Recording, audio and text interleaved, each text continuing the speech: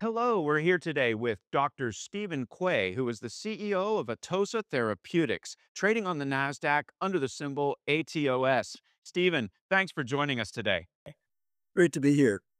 Let's start with the big picture. You're developing endoxifen, which has shown best-in-class potential across the breast cancer treatment paradigm. What sets this apart from current treatment options? Pretty simple. You get the way you best in class is you do two things to the cancer, not one. So all of the other endocrine therapies block estrogen binding. Endoxifen does that, and then in addition, it causes the cell to commit suicide. That's its double punch that works so well.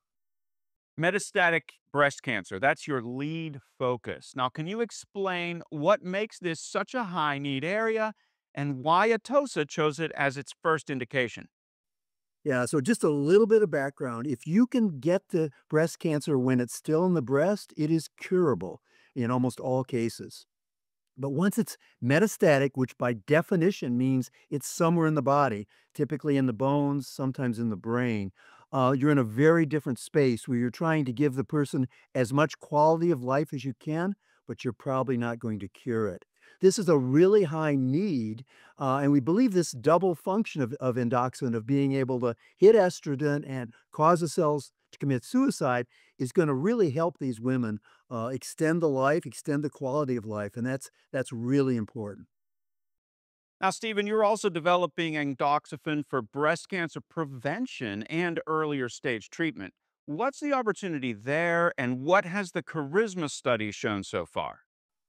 Well, look at um, to prevent a disease like breast cancer would be phenomenal. Women would never have to worry about it.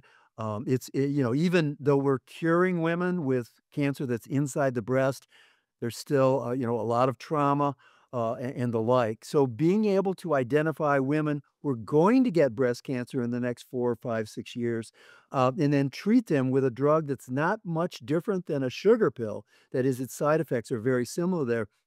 Would be game changing.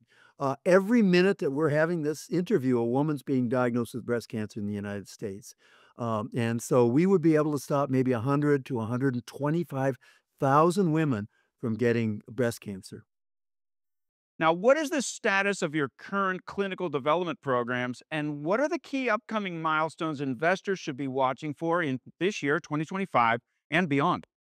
Yeah. So we announced the first half of this year was focusing on what we needed to do to get the drug prepared for a registration trial for FDA approval. That's when we announced the metastatic route. We're working with the FDA. We're working with contract research organizations. This will be an international study.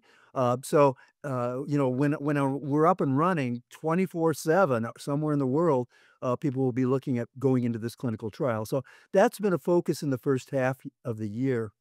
But we still have very important ongoing trials in what's called the neoadjuvant setting, which is between first diagnosis and surgery, a 4 to 6 month window of time, in both monotherapy and in combination with Lilly's, top drug, abemaciclib. So there'll be a lot of reporting, both in scientific meetings and as we go along here, on FDA path, CRO recruitment, and the clinical trials themselves. Turning to finances, you recently reported having more than $65 million in cash and zero debt. How does that position you for the road ahead?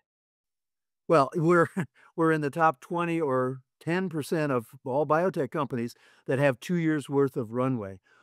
Clearly, these trials that we'll be doing in 2026 will cost more, but for now, we're in a very good financial position. And again, not having debt gets back to my Scottish heritage where, you don't want to have debt if you can help it.